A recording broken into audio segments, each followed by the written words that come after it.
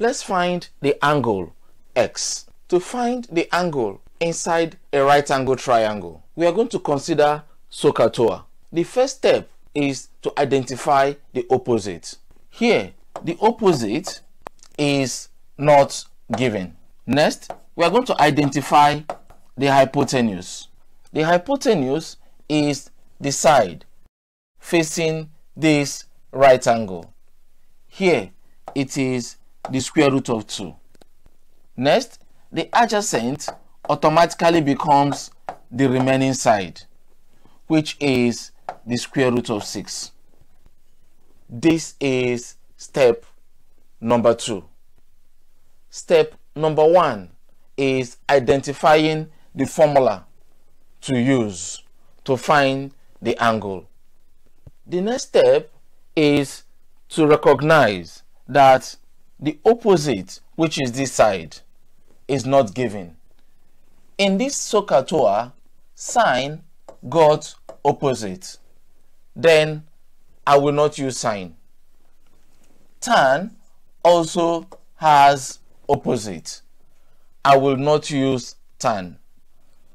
I will go for cosine because it has adjacent and hypotenuse. Then the cosine of this angle x is adjacent, which is the square root of 6 divided by the hypotenuse, which is the square root of 2. Next, here I will have that cos x is, I'm going to rationalize this to have the square root of 2 times the square root of 2. Next, I will have that cos x is this times this will give you the square root of 12 divided by root 2 times root 2 will give you 2. Next, we are looking for the angle x. Cos will move across and become cos inverse of the square root of 12 divided by 2. Next, the square root of 12 can be splitted down to have 12. 2 will go into 12. 6. 2 will go into 6. 3. And 3 will go into 3. 1. Next, these 2 got pair. 2 is free.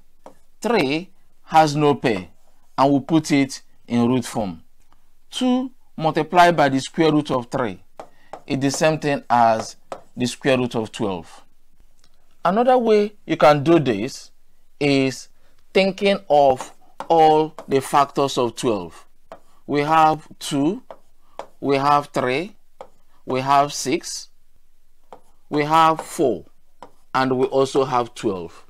2 can go into 12 without a remainder. 3 can go into 12 without a remainder. 4 can go into 12 without a remainder. 6 can go into 12 without a remainder.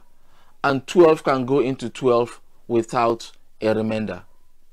But which of these combinations, when we multiply them, will give us 12? 2 times 3 can give us 12. 3 times 4 can give us 12. And 2 times 6 can also give us 12. If we decide to use 3 times 4, which is the same thing as the square root of 12, we can apply the law of Surds that says the square root of 3 times the square root of 4.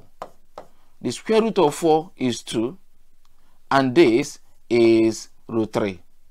And if we decide to go with 2 times 6, we are going to have root 2 times root 6. And we are going to have root 2 times root 2 times root 3. Because inside this, I can have 2 times 3 to give us 6. And here, I have root 2 times root 2 is 2. And here, I have root 3.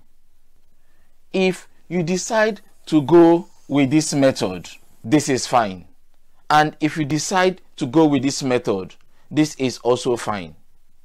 But in place of the square root of 12, I'm going to have 2 multiplied by the square root of 3.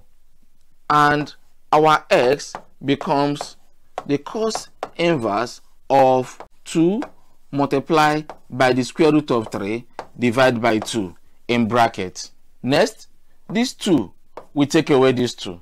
And our x becomes the cos inverse of the square root of 3, leaving your answer in surd form without the use of calculator.